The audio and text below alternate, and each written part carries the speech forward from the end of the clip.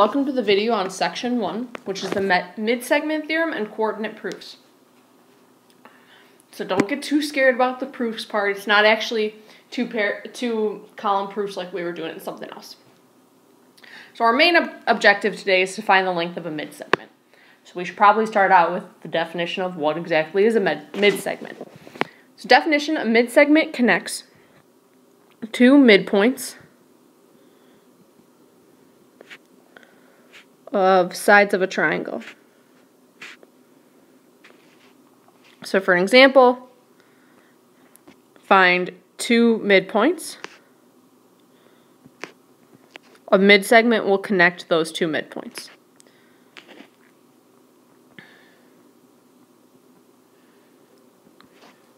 Okay, so every triangle has three midsegments. So I drew in one. Now remember, there is a third midpoint here. So this will give us one more midsegment here and one more midsegment here. Midsegment has two main properties. First of all, it's parallel to the base. So if we give all of these points letters or names, this tells me that midsegment BF, I don't know why I wrote it like that, sorry. So midsegment BF is parallel to the base CE. Second important property is that it's half the length of the base.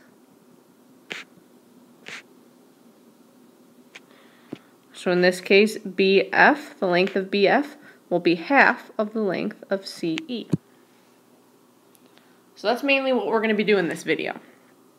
So let's look at example 1. So it says, consider triangle DEF with midpoints A, B, and C. Find the following.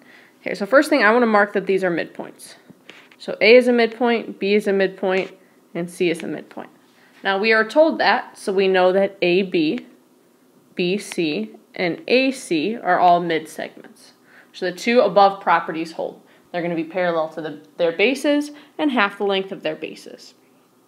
So for the first bullet point, if AB equals 10, then DF equals, well, I know AB is 1/2 of DF, so 10 is 1/2 of DF.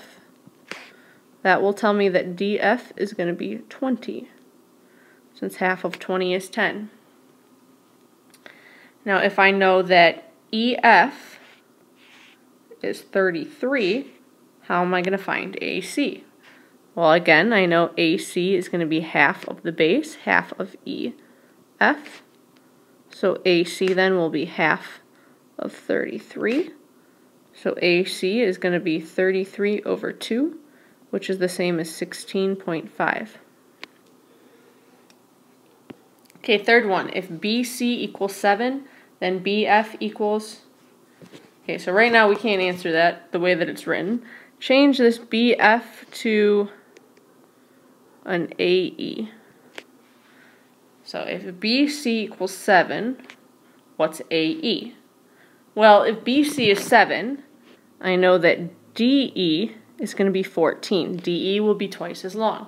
Now DE is bisected into AD and AE, so AE then will be half of 14, which is 7. So BC and AE are congruent. I would like you to pause the video and try these two on your own, please. Come back when you are finished.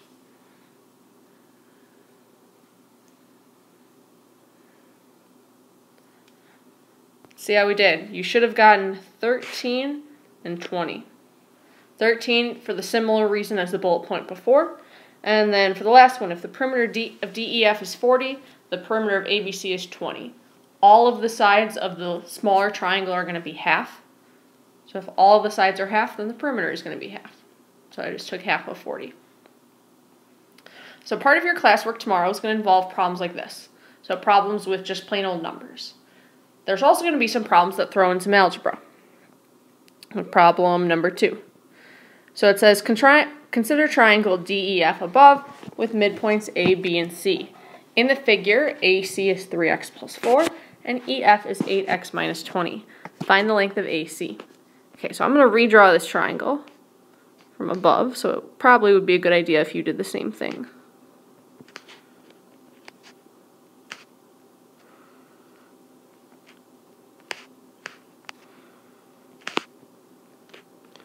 Okay, so here's what I'm told. I'm told that AC is 3x plus 4, and that EF is 8x minus 20.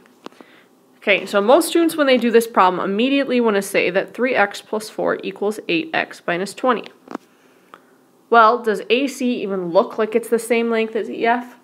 No, so don't set them equal. You need to think about this. Now, I've told you the midsegment AC is half of the base. It's half of EF. So this is your setup.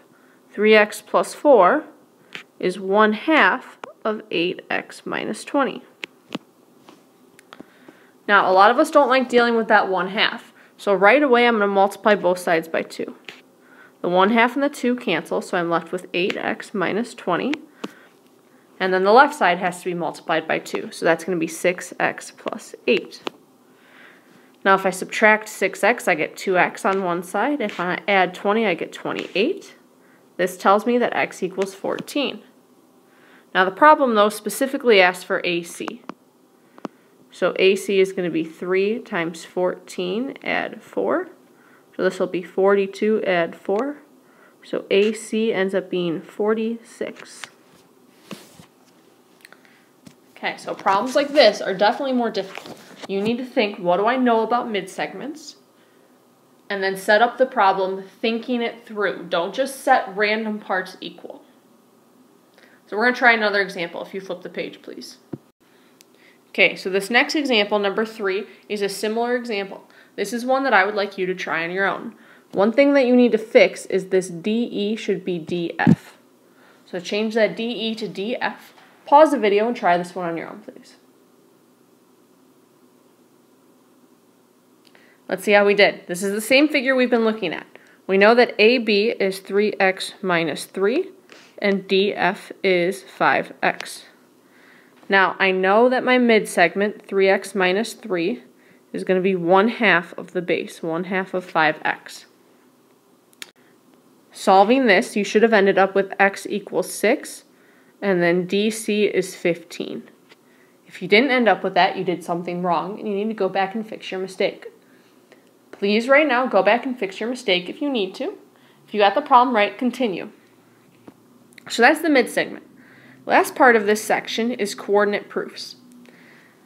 So for example number 4, it says place a rectangle in the coordinate plane and assign coordinates to each vertex. All that means is I place a rectangle anywhere that I want. So I normally like to start my figures at the origin. So I'm going to draw this rectangle right here. Okay, that's a rectangle. Now all I have to do is put coordinates at each vertex. So the origin is 0, 0. This point is 4, 1. This is 4, 5. And this is 0, 5. So there we go. That's our coordinate proof. That's it. Example 5. Place a scalene triangle in the coordinate plane. Assign coordinates to each vertex. Okay, again, I like to start my figure at the origin. I'm going to draw a triangle that is clearly scalene.